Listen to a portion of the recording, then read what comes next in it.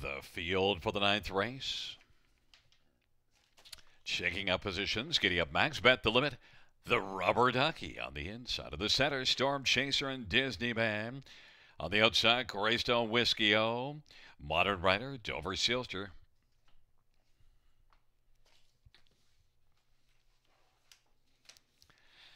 Field for the ninth race is at the start of the rough, and Storm Chaser gets out with Bet the Limit, and on the outside, Dover Sealster is leaving well.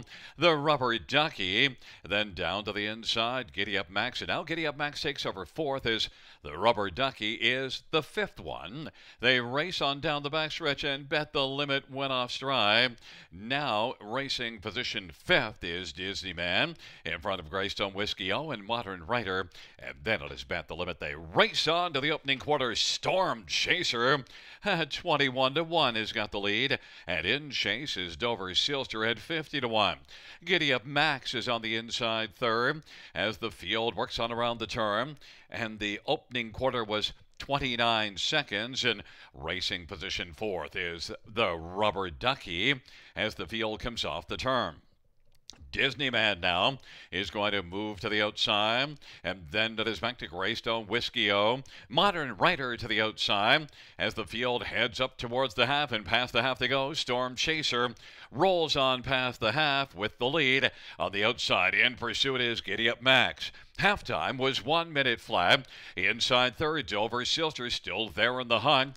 Disneyman is racing second over fourth, and fifth down to the inside is the Rubber Ducky. Modern Riders on the outside as the field hustles on towards three quarters. Off that 1 minute half, it is still Storm Chaser.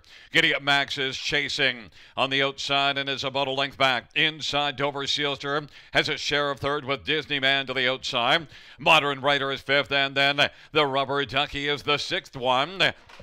They race towards the top of the stretch off three quarters of one, 28-3, 28-3, third panel, and Storm Chaser still giving chases. Giddy Up Max into the outside. Disneyman as they come on to the finish. Storm Chaser flying. Giddy Up Max and Storm Chaser close between those two. Disneyman third, Modern Rider fourth. Wheeling back in front of us, the winner of race number 9. It's one Giddy Up Max, a 3-year-old Better's Delight, big gelding. Owned by David Shane Lee Shea, Richard Morrow, the trainer, Brett McDonald with the driving double. First win this year for Giddy Up Max, second lifetime. Giddy Up Max in 157-2.